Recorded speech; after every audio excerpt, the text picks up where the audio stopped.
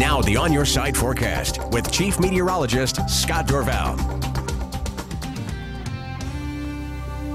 Our weather has definitely cooled down during the day today. Look at this, 50s in the mountains and only 60s in the Treasure Valley. A good 10-degree cooling, in fact, more than 10 degrees, 14 degrees cooler now than it was yesterday at this time, up at around 79. We're at 65 right now. A lot of cloud cover in the Treasure Valley. Had a few sprinkles in the Meridian area this morning and parts of the Treasure Valley, but not too much has been going on. And you see across the region, there's still some rain falling down to the south. Mountain Home, you're getting some light showers here. These are tracking slowly to the north, barely holding together, but later this evening there's a chance for some rain to come into the Treasure Valley, favoring the east of Boise. In Canyon County may stay dry for a while, but there's a shower here as well. So we have a slight chance overnight tonight, this evening I should say, and then later tonight. You'll see this moisture moving into Glens Ferry, so it is raining here, and Mountain Home's got those sprinklers nearby, but this rain tracking to the north could make it to Boise later this evening. It's tomorrow, another chance for some showers coming in as more energy starts to come in from the south. We have that slight chance of showers continuing.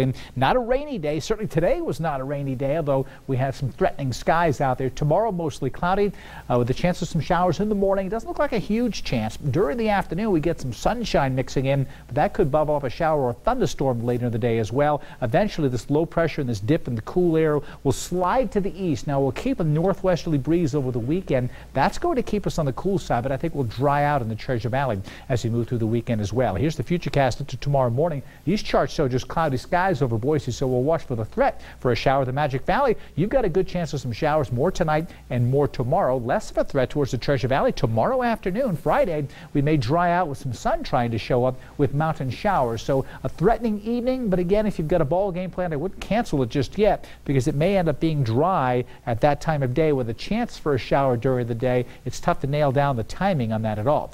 Early Saturday morning now.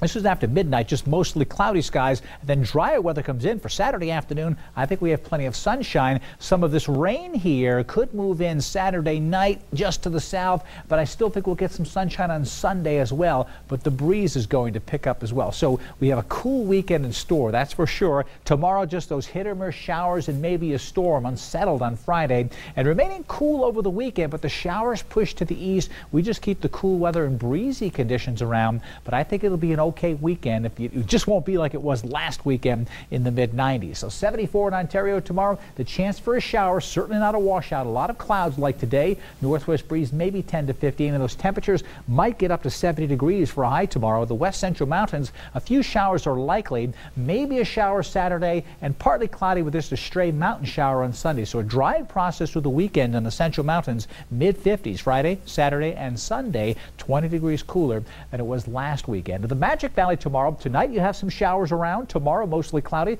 with scattered showers. Temperatures in the 60s. Again, I think more showers in the Magic Valley than in the Treasure Valley. Here's my On Your Side extended forecast into the weekend. I'm still thinking near 70 Saturday, more breezy and cooler on Sunday with mid-60s, and some nice weather coming in for Monday and Tuesday with temperatures shooting back up into the 70s, and then another cool down after that. Look at next Wednesday, 62 and windy.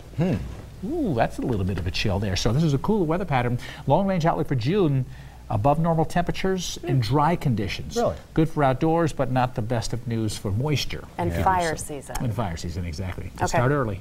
Thanks, Scott. Coming up.